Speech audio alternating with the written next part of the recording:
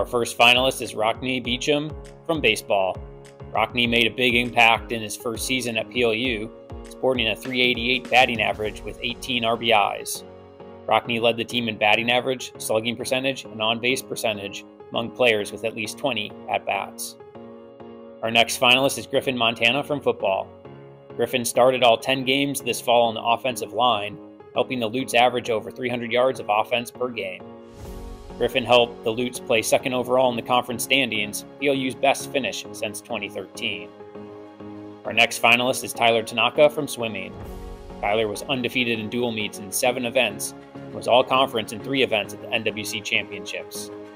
Tyler was first-team all-conference in the 200 breaststroke, placing 3rd overall, and earning second-team all-conference honors in both the 400 IM and the 1650 free.